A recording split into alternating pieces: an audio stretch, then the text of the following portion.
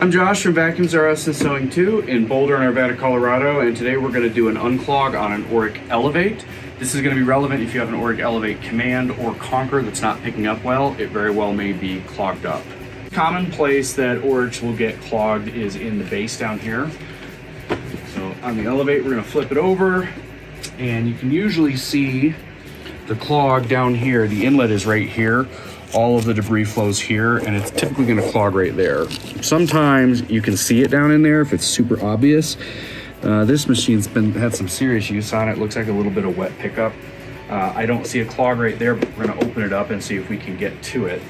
These use a special bit. They're called Torx bits. I believe it uses a T15 if I remember correctly.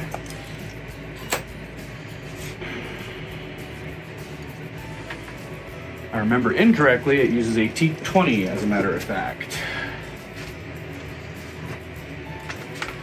So these Orecks, the new Oreck Elevate is different than the classic Oreck XL and XL21, the Platinums, a lot of the machines that Oreck made when they were US owned. The way that these base plates come off is kind of weird. We got 1, 2, 3, 4, 5, 6, 7 screws. So again, this is a T20 bit. It's a lot of people call them a star bit.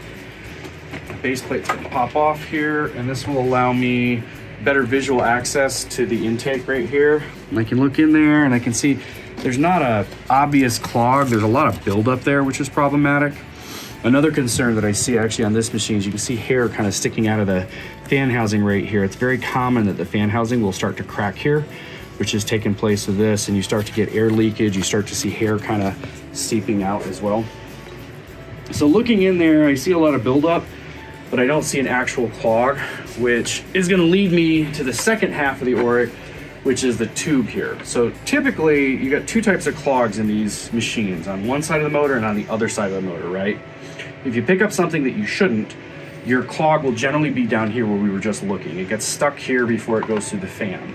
The other type of clog is when somebody overfills a bag and the clog actually goes backwards down the pipe into the machine.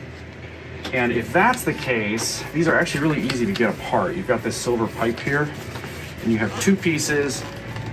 They're pretty tight. They're hard to get off typically. You got that right there. And then this will lift, and you can get access to the inside of this tube. You can also disconnect up here,